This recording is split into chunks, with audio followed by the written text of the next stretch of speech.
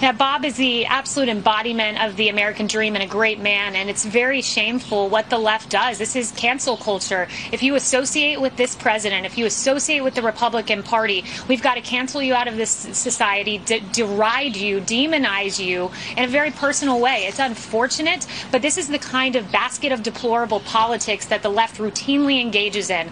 They will shame anyone who associates with this administration, but the silent majority stands strong, and it's shameful what they did to Bob.